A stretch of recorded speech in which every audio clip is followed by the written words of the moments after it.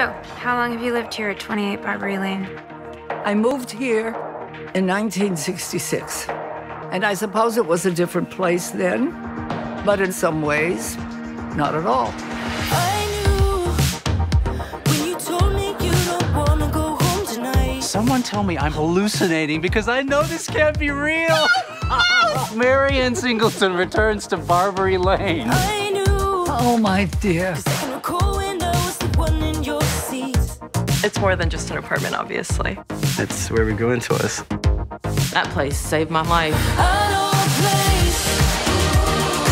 You know it would be all right to have some feelings about your strange mom showing up out of nowhere. So, she thinks I am her biological mother. You know, once you feel seen, like Anna Madrigal makes you feel seen, you don't want to leave. I don't really know how to describe it. Everything that made me me came from Barbary Lane.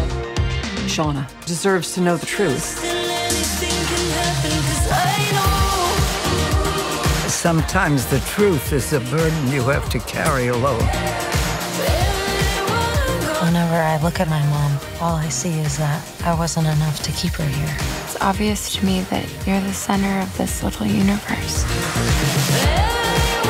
I call them my children because they are.